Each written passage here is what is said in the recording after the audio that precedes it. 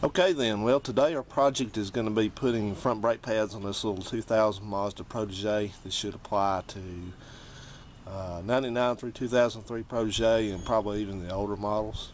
Pretty similar. So we did the back brakes a week or two ago, and so now getting scrubbing noise coming from the front, so we're going to have to go ahead and change those out. So let's get started. Already taken the hubcap off, pulled it off, put it over here, and breaker load works now.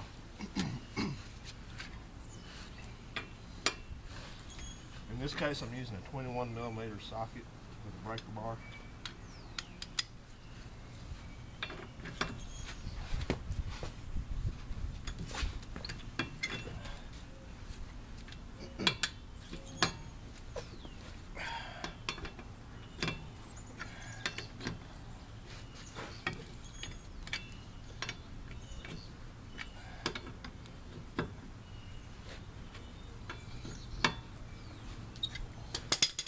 Okay, now we're going to jack it up. Now you want to make sure that you jack up under the proper position. Generally on these front wheel drive cars, you have a spot where the subframe bolts to the rest of the car, big bolt or whatever. So that's usually a good reinforced spot to use on. That's what I use. Don't jack it up on the rocker panel or anything like that, just bend it.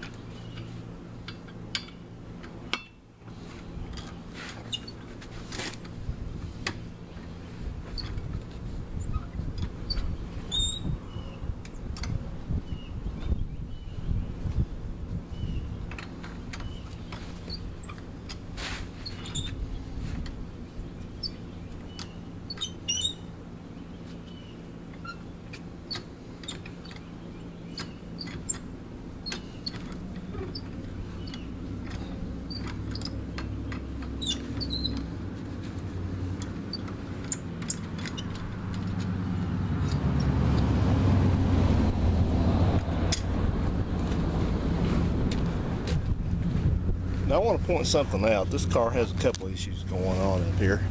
This is one right here. This is the front wheel. Looks like any other normal front wheel. But what's happened here with this car? Someone has swapped out the original wheels and tires for these, and these are not the original wheels because they're 15s. These are the tire that's on it's a 195 65 R15. And so what happens is when you do that, this is supposed to have 14s with a 185 65 14 tire on it. And what happens is it throws your speedometer off. The tire's taller, so it throws your speedometer off, and also kind of throws your gear ratio off a little bit. So your speedometer in this event reads slow, and you know, kind of a small engine, you kind of need all the gearing help you can get. So that's that. But the other two issues were, for one, these tires are old. They've got cracks going on around the sidewalls, which is not really good. It's not terrible, but it's not great. Now here's the biggie. You see right here in the center, you may notice that that metal part here, that's the hub. Okay, well, you notice how the wheel, what you call the register, I guess, in there is not touching that. It's because it's several millimeters too large, the wheel is. So that's a big no-no, because even though it fits, it fits the lug pattern correctly, which is a 4 by 100 millimeter on this one. When this happens, when it's not, the wheel is supposed to be held, that's a support for the wheel. When you don't have that, that means that all the forces are being transmitted solely to the wheel lugs, the studs there, and that's a no-no. So that's unsafe. So we've got to get these wheels changed out. I've got 4 replacement wheels. I went to the junkyard yesterday, so let's go ahead and get this one off. See what we got going under there.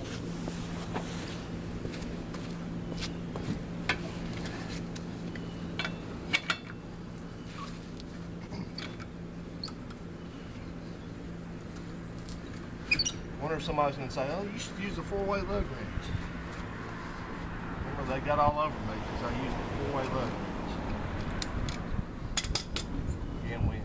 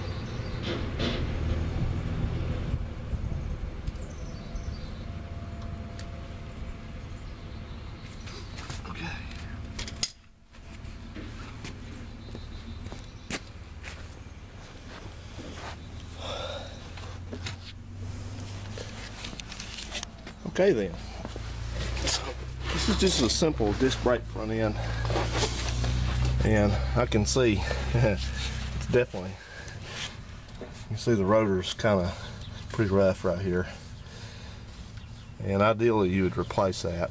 It's got kind of some grooves and stuff in it. The back side's okay, but this side's kind of, you either replace it or you'll have it cut. But normally I just replace the whole rotor because it's a slip-on piece, But I don't think I'm going to do that because this is just a beater car. It's nothing expensive, and I don't consider that a safety hazard. If you got cracks in here, yeah, you need to replace it.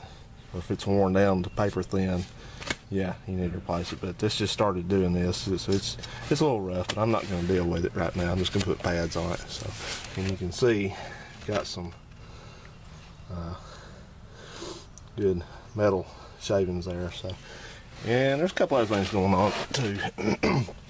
Somebody's broken the retainer for the brake line, so I've got it wire tied on here with a zip tie on there, zip tied on, and tie rod feels good. Here's a subject of a lot of noise complaints on these cars. There's a sway bar end links wearing out. We're gonna do a separate video on that, hoping it doesn't rain on us, but you can see that one ain't looking too good. But on to the brakes. So the brakes, these are usually very simple to do. Looks like this one's no exception. You can have a pair of bolts to hold this caliper on, and looking at the back side, you've got one here and you've got one up here. Looks like they're probably 13s, 12 or 13s. I'm guessing 13. Make sure you don't mess up and undo the brake line. That's this one right here. See, it's got a, well, you can see that because my camera's not pointing at it, but here's the brake line. Don't take that one loose. Has nothing to do with it. So that's them. So me bolts loosen there, and come back to that just in a second. Hey Peak, you killing us with all the snow videos, pal. Don't worry, he won't ever hear that. He doesn't watch my channel. So. Okay, that's wrong. 14 looks like to be the magic number here. Yep, it is.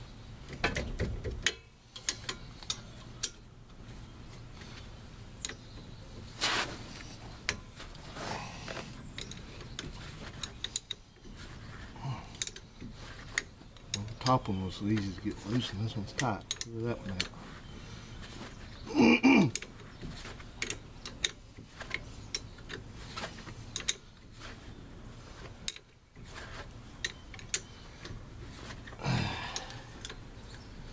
You always want to check and make sure that your calipers slide okay. Sometimes they got pins. Normally they always got pins in here. And this one seems kind of stiff. This bolt does. That's what they're supposed to slide on. So.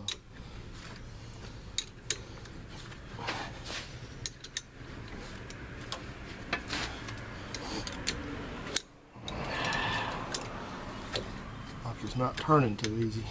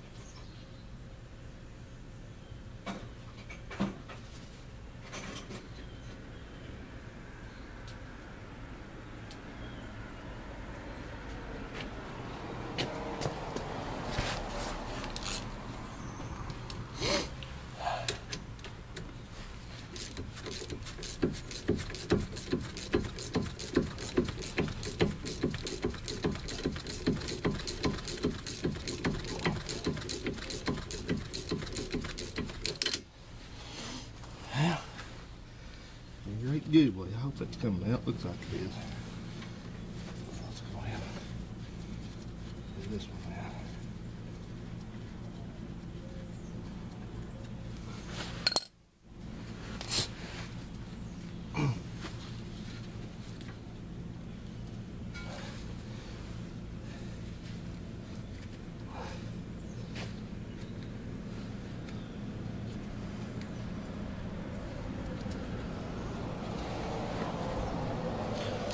I always have to act up on you, don't they? Something always has to.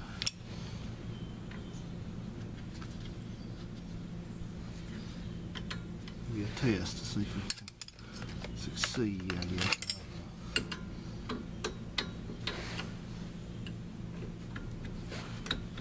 Yeah, that's what I thought. This slider pin was kind of seized up.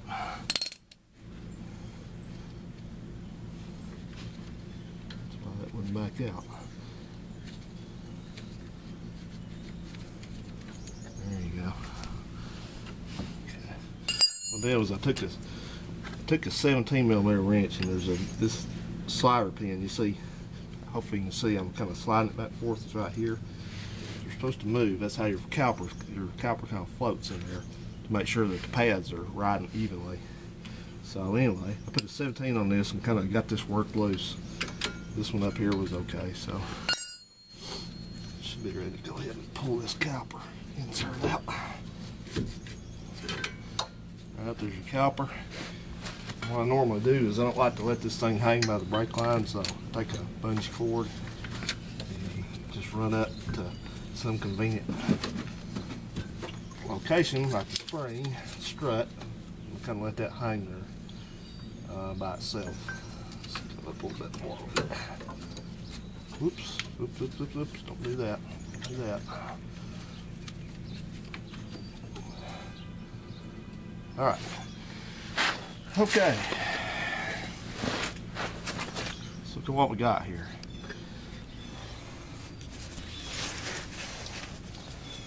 Turn the lid over. Okay, that's your caliper. That's your caliper piston in there. That's what applies the brakes. So like I said, we don't take anything loose with the hydraulics up here. So this is just a part here that holds the pads in. Here's the front outer pad. It just slides right out. Now this is a kind of an anti-rattle spring that's on the outside of it right here, so keep that thing there that I've got pulled out.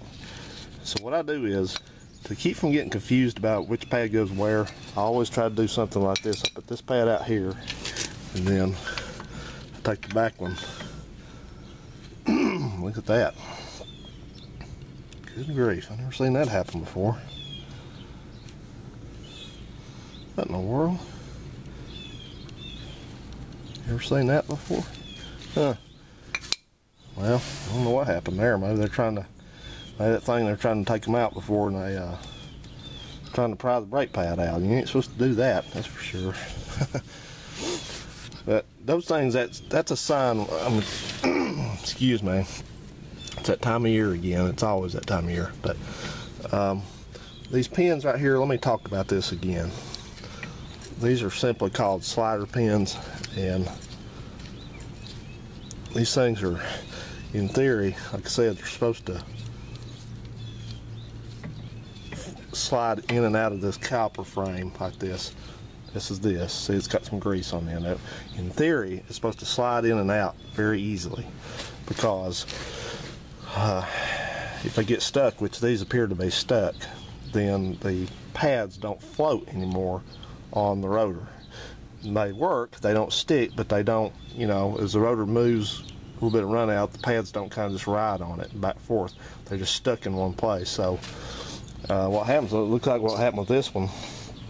Look at that.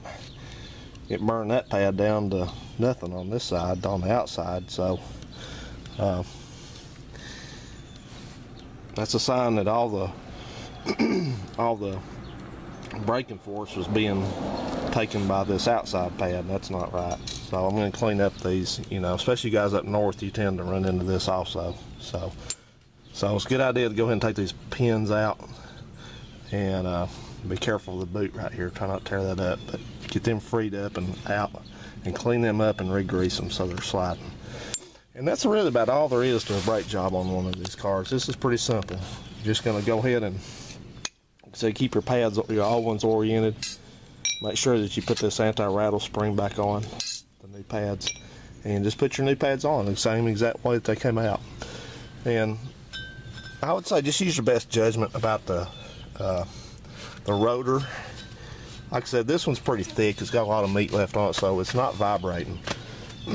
So right now I'm just kind of gonna go well, I say go cheap. I'm just going to elect to not do the rotors right now. Maybe next time around I'll do them if I still have this car. So if you have any questions, feel free to ask me on this. This is, like I said, this is a real easy job. So just make sure you get those pins. Make sure your slider pins are actually sliding. And go from there. Just put it back and do the other side the same exact way. So you hear that? And I have almost made videos about that. That guy goes by in that truck. I don't know who he is, but he does the same stupid thing every time.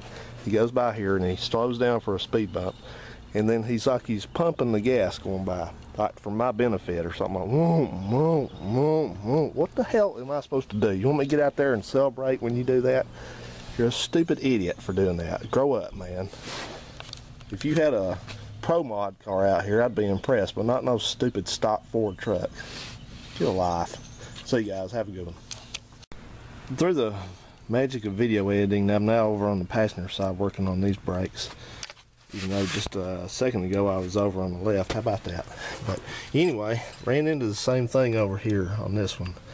You got one pad that's plenty of meat on it, but you see how it's wearing unevenly. And then this one, this was the rear one on this side, did it. Look at that. It's down to the nub there too. So sure enough, I had one self-adjusted slider pin that was free and moving, and then one up here, sure enough, that was froze up. So Boy, it is, too. So we'll have to work on that. These have to be moving. Can't stress that enough. So anyway, that's what causes that. So anytime you do a disc brake job, make sure your pins or any other type of sliding surface is doing its job. Otherwise, your brake pads will wear unevenly and cause you lots of problems. Well, I thought I had better expand a little bit on what I meant about these slider pins, cleaning them up. You need to clean them up and grease them. So I took a little wire brush and cleaned this one up. The other one was actually in pretty good shape. It was just need some grease on it, so it's working good. So I cleaned this one up with a wire brush and re-greased it. I just used some good chassis grease, and I'm just gonna reinsert it back where it goes and just kind of work it around some. You need to get that little bit extra grease off there. You don't want that on the brake pads. So anyway, it should slide very easily, which it now does. This one, of course, it works good. So it's okay. Some disc brake maintenance 101 here. Hope this video has been a benefit to you guys. Thanks so much for watching. Have a good one. Okay, I'm going to set you back down here, and we got a couple of things I want to show you, and I had to issue a correction too here. I'll show you that in just a second. Get back in position here.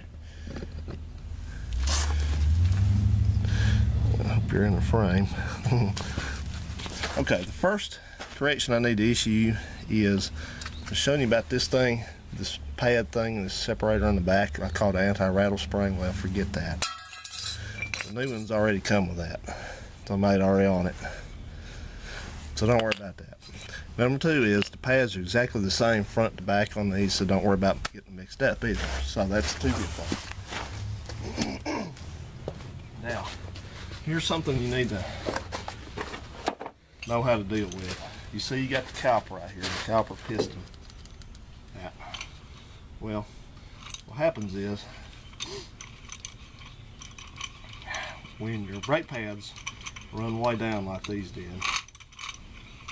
then the caliper piston gets extended out further than it should be.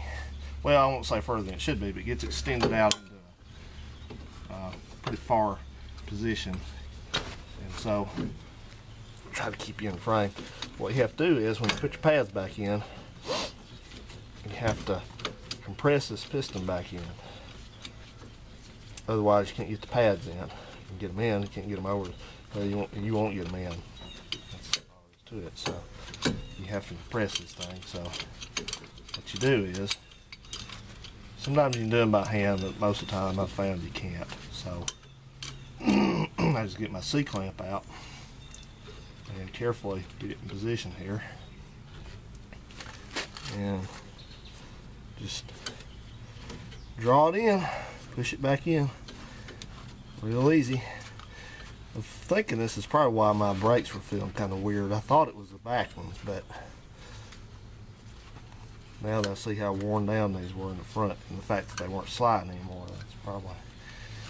Okay, I hope that made some sense here, guys. You see what I did? I just compressed this thing back in, and usually I just go far enough that it's kind of level with the little boot that's around it. I try not to ram it all the way back in. That should suffice. So if you come try to put this all together and it still won't go in, then you can come back and do some more on this. But that's how you do it. And once you take the pressure off of it, it shouldn't try to come back out. Just make sure nobody steps on the brakes while you're doing this. If you have a stuck caliper piston, for whatever reason, then you need to replace it, because it won't ever work right. Okay, so all we got to do now is put the pads back in and reassemble it. I did go in and lubed up, cleaned and lubed these slider pins to make sure they're sliding up here and down here. So they seem to be good to go, so it's a good thing. I like it. So that's how you do the brake pads on one of these, and I'll go ahead and show you putting the pads back in. So we'll do that. It should be. Has anybody been counting how many times I've cleared my throat so far? I'm gonna have to move, man. I can't deal with this weather anymore. Can't. This weather sucks down here.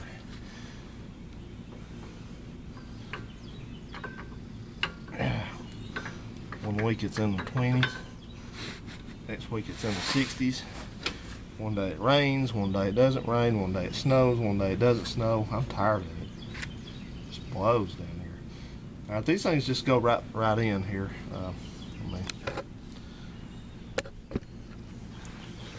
They're shaped. They got little pegs on it right here, so don't put them like that. Just slip them in. Where they go? Well, they got a lot of meat on them. So now you can. Not me. Anyway, you just take this caliper back loose from your support and see if you can get it to go back on here. There we go.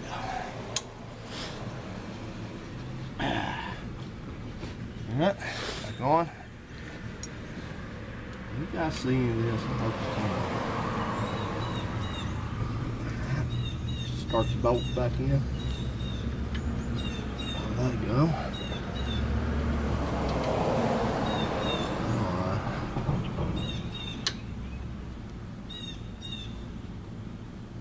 There you go.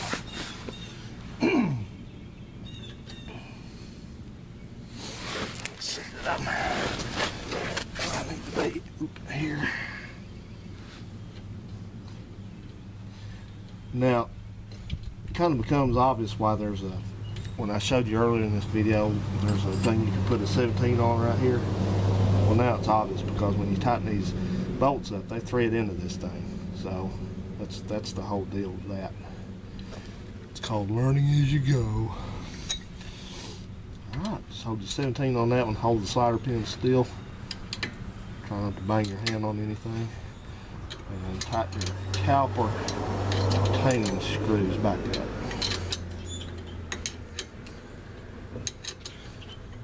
They sound like I'm kind of slurring my words a little bit. I bit my tongue the other day. It hurts real bad.